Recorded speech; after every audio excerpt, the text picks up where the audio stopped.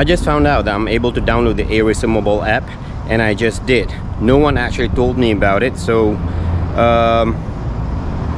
I've already downloaded it in my phone, and this is my first try. A lot of you have asked what is the GPS speed of this bike, and I'm interested to find out. And I'm not gonna put it on the bike. This is where the phone is supposed to be, but what I'm gonna do is I'm gonna put the phone in my bag, so we are gonna find out about the speed together. Mic check. The Aracer mobile app is checked. This is where I'm gonna put it. I hope you guys are ready to go on the ride with me. Let's do it.